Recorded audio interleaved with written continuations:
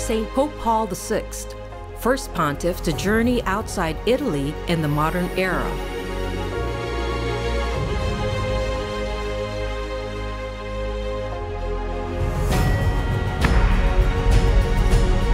Author of Evangelii Nunciandi, Humanae Vitae, and second Pope of the Vatican II Council.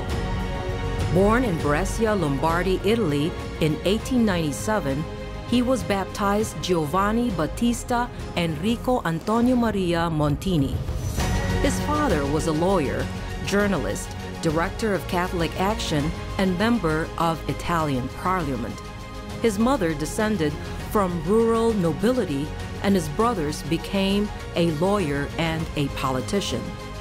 Despite bouts of childhood illness, the young Montini pressed into his call to be a priest. Ordained May 29, 1920, he earned a doctorate in canon law in Milan and further studied at Gregorian University and other institutions in Rome.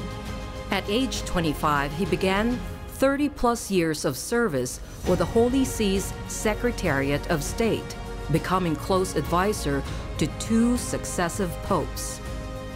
As World War II erupted, he founded an office that helped link millions of loved ones with prisoners of war and refugees, including around 15,000 refugees in papal residence Castel Gandolfo.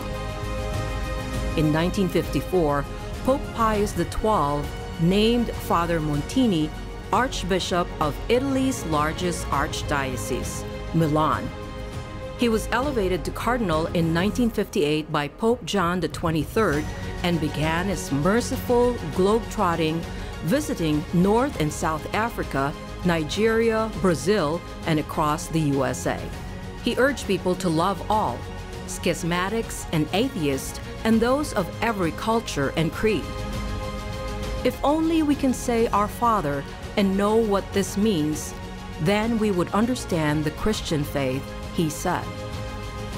Elected Pope in 1963, upon the death of Saint Pope John XXIII, he chose the name Paul in honor of the apostle.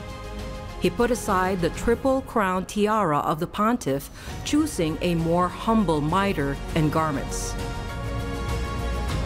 He followed the example of Saint Ambrose of Milan, naming Mary Mother of the Church, and reconvened the Second Vatican Council that had ended with the death of Pope Paul XXIII. As he led the bark of Peter through the tumultuous 1960s and 70s, he asserted the sanctity of human life and implemented reforms of Vatican II. He pleaded for an end to wars and violence, which could only come through man's listening to God, the supreme act of his reasoning and will. He died August 6, 1978, in that place of safe harbor, Castel Gandolfo. Pope Benedict XVI declared him venerable on December 20, 2012, and Pope Francis beatified him October 19, 2014, after a miracle was attributed to the late pontiff's intercession. Pope Paul VI, saint of our era, pray for us.